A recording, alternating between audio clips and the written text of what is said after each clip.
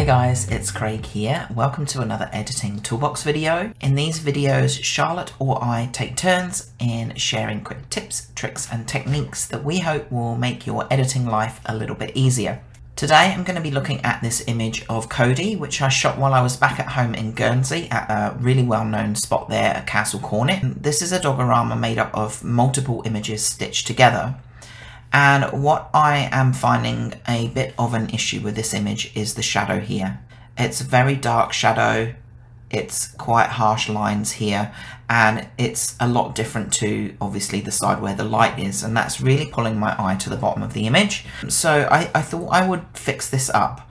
Now it's worth considering any time where you're going to fix shadows to, I guess, change the direction of the light in some kind of way, that you need to really look at the image itself and see if changing the direction of the light would actually make sense. Now, in this case, I think it will, because the light we've got coming in from this side mostly, but we have got some light filling in Cody as well. Then if you look at the shadows on the wall, which is the castle wall here, you can see there's a shadow here, and you can see there's a shadow here coming in from this direction as well.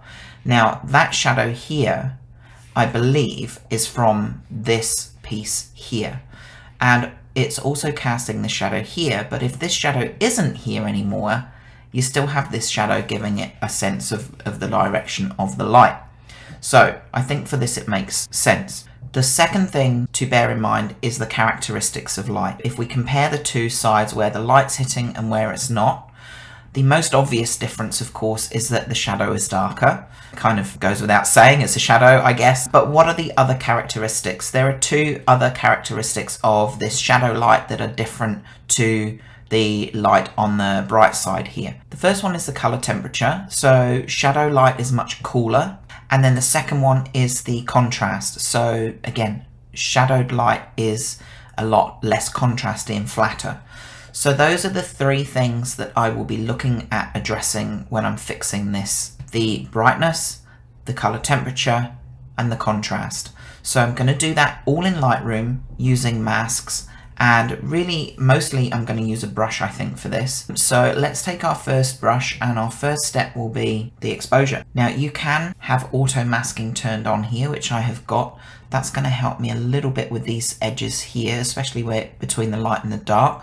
I don't mind too much around this bit here about whether it overlaps or not. I can address that a little bit separately. And then I'm just coming up over here onto this piece as well. And again, it's going to help me keep in the edges. Then I can turn off the auto masking and I can fill the rest of the image in.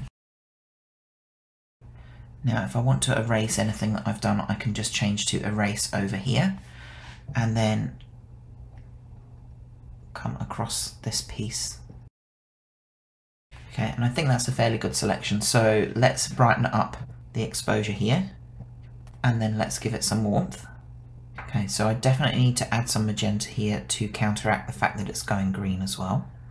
And we'll add some contrast, maybe increase the white slightly too. And let's just bring up the shadows as well.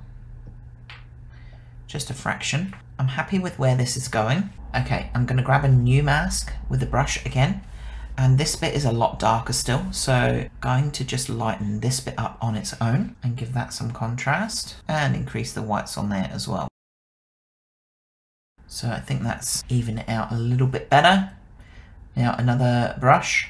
I actually am going to go back over this brick thing in the corner. Auto mask on. I think we'll just take that down a little bit again and make it a little cooler. That's red brick, so I don't want to actually really make that yellow. Okay, and once again we'll go another new mask with the brush, auto masking. I'm on this top piece here and just try and make that a little bit more neutral. Take some saturation out there a little bit maybe as well. Now I think that's looking a lot better. What we can probably do is just refine this a little bit more. So on that mask, yep, this one, I think we probably don't want it quite as warm. And we could probably just increase